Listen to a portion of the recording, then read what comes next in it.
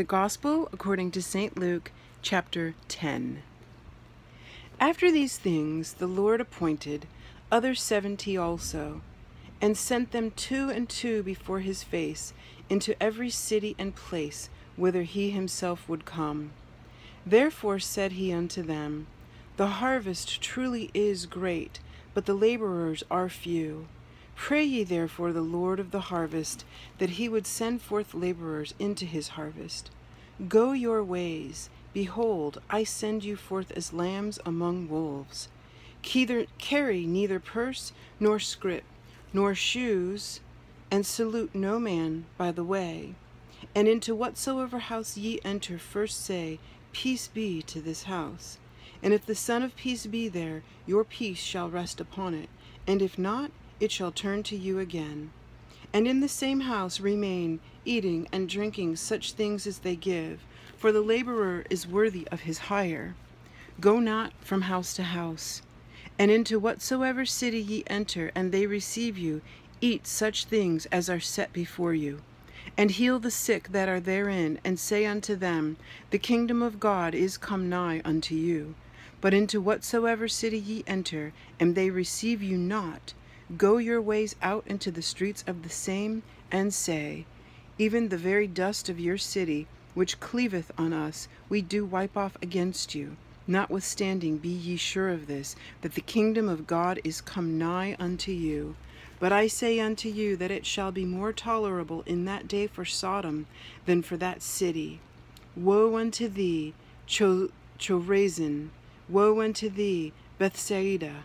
For if the mighty works had been done in Tyre and Sidon, which had been done in you, they had a great while ago repented, sitting in sackcloth and ashes. But it shall be more tolerable for Tyre and Sidon at the judgment than for you. And thou, Capernaum, which art exalted to heaven, shalt be thrusted down to hell. He that heareth you heareth me, and he that despiseth you despiseth me, and he that despiseth me despiseth him that sent me. And the 70 returned again with joy, saying, Lord, even the devils are subject unto us through thy name. And he said unto them, I beheld Satan as lightning fall from heaven. Behold, I give unto you power to tread on serpents and scorpions, and over all the power of the enemy, and nothing shall by any means hurt you. Notwithstanding in this rejoice not that the spirits are subject unto you, but rather rejoice because your names are written in heaven. In that hour Jesus rejoiced in spirit and said, I thank thee, O Father, Lord of heaven and earth, that thou hast hid these things from the wise and prudent, and hast revealed them unto babes. Even so, Father, for so it seemed good in thy sight. All things are delivered to me of my Father, and no man knoweth who the Son is, but the Father, and who the Father is, but the Son, and he to whom the Son will reveal him. And he turned him unto his disciples, and said privately, Blessed are the eyes which see the things that ye see. For I tell you that many prophets and kings have desired to see those things which ye see, and have not seen them, and to hear those things which ye hear, and have not heard them. And behold, a certain lawyer stood up and tempted him, saying, Master, what shall I do to inherit eternal life? He said unto him, What is written in the law? How readest thou? And he answering said, Thou shalt love the Lord thy God with all thy heart, and with all thy soul, and with all thy strength, and with all thy mind, and thy neighbor as thyself. And he said unto him, Thou hast answered right. This do, and thou shalt live. But he, willing to justify himself, said unto Jesus, And who is my neighbor? And Jesus answering said, A certain man went down from Jerusalem to Jericho, and fell among thieves, which stripped him of his raiment, and wounded him, and departed, leaving him half dead. And by chance there came down a certain priest that way, and when he saw him, he passed by on the other side. And likewise a Levite, when he was at the place, came and looked on him, and passed by on the other side.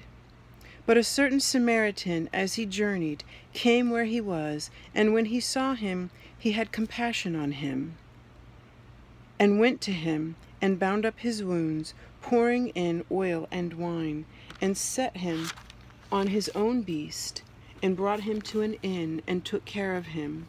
And on the morrow, when he departed, he took out 2 pence, and gave them to the host, and said unto him, Take care of him, and whatsoever thou spendest more, when I come again, I will repay thee. Which now of these 3 thinkest thou was neighbor unto him that fell among the thieves? And he said, He that shewed mercy on him. Then said Jesus unto him, Go, and do thou likewise. Now it came to pass, as they went, that he entered into a certain village, and a certain woman named Martha received him into her house. And she had a sister called Mary, which also sat at Jesus' feet, and heard his word. But Martha was cumbered unto much serving, and came to him, and said, Lord, dost thou not care that my sister hath left me to serve alone? Bid her therefore that she help me. And Jesus answered and said unto her, Martha, Martha, thou art careful and troubled about many things, but one thing is needful, and Mary hath chosen that good part which shall not be taken away from her.